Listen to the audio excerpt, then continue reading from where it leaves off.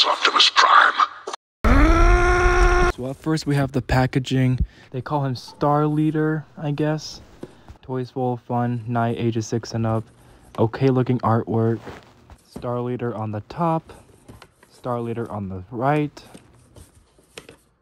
And then underneath we have 5 1s, 2 A's, 2 B's, 2 C's, and 2 D's, which is very interesting. On the back it says made in China. Yeah, that makes sense. And here's the instruction booklet, and that's not the right Optimus. Here we go. What's very interesting that there's a lot more fire flames pictured here than there is on the final product. And I'm gonna start in vehicle mode this time. You might be able to tell that I've already switched out the wheels here. I'm gonna pull up a picture of what they used to look like. Since this is not legally Hasbro's figure, there's no Autobot insignia here. We'll see another one of that in robot mode. Straight into comparisons, we have the 15th anniversary Optimus Prime, 15th anniversary Jazz, 15th Bumblebee, 15th Ironhide, 15th Ratchet, and for fun TLK SS Cogman, Commander Legacy Motormaster, and finally Age of Extinction Galvatron. See how these stack up together. And now for the transformation, which I really kind of dread. So usually I just start by pulling these apart, and then I bend the knees here for some clearance to pull the back out. Then bring the wheels, put them on the hips, and bring this down. Rotate and repeat.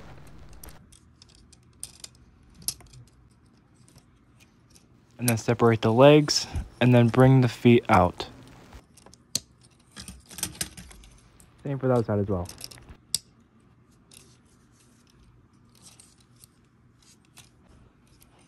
And then what I try to do is take these gas canisters on the side and separate them. Alright, well I have to take a cut there. I had to do it myself off camera, and there's already stress marks. Not really happy about that. So hopefully with that not being a problem, just bring that back. Do the same for the other side. Then bring out these back parts.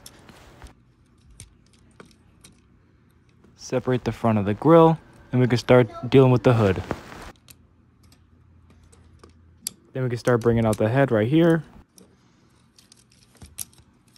And then I would take these 2 fire flame panels, and they should just snap together like so, and bring over the gas canisters as well. Then we should be able to rotate at the waist. Now we can start configuring these arms by bringing these grill parts to the back. Separated them like so, and bring it up until it tabs into the neck, and tab them into those sides that were brought up earlier. Give a waist a click. Take each arm to the front. That's another problem I have right here, just untabbed. And then you should be able to bring out the hands on both sides.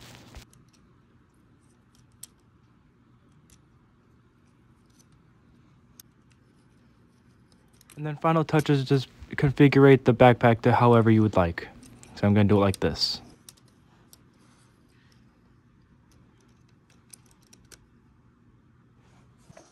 So after a long excruciating transformation, here he is in robot mode.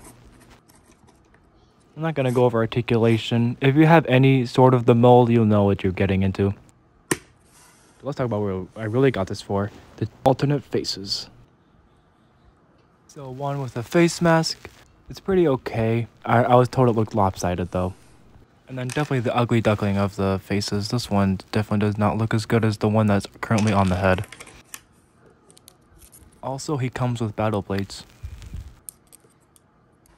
Now for the integration of the faces, just rip it off his face like Optimus with the Bone Crusher, and you're left with something like this. So here we have the other face of Optimus, the one with the mouth. All I have to do is just align it up, and just slides right in. Just like this. And then here he is with the face mask. Definitely like how this one looks. Very nice and accurate. Well painted as well.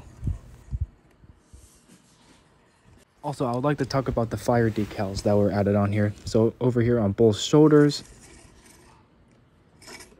And then some were added on the doors.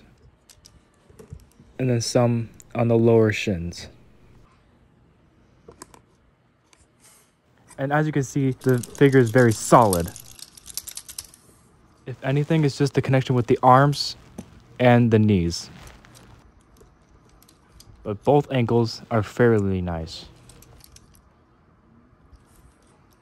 Also, I wanted to bring up that this figure is just made with screws. So over here on the knee and where the ankle's at, screws on both arms right here, inside the arms, 6 screws over on the chest, and plenty of screws on the backside. Now for robot comparison, I have DLK Hot Rod and Dark of the Moon Bumblebee. See how these guys look together. Here is my brother's official Studio Series 05 Optimus Prime, and then 15th Anniversary Optimus Prime and Earthspark Deluxe Bumblebee. Now, do I recommend him? Well, I mean, yeah, that's why I got him. I thought he looked pretty cool, so that's why I got him, you know? If you're okay with clear plastic transformation hinges here, they're kind of floppy. Other than that, yeah, I recommend him. He's pretty awesome. They just connect here. The main selling point for me was the alternate faces. I've always wanted to have swappable mouth plate and mouth Optimus Prime faces. I find that absolutely epic. So yeah, I'll definitely rate him about like a 7 to 9 out of 10. Maybe not 9, so probably 7 or 8. Anyways, I appreciate you all for watching. If you want to get this figure, he's on Amazon. And that will be the end of this video. Thank you all for watching, and I'll see you in the next vid.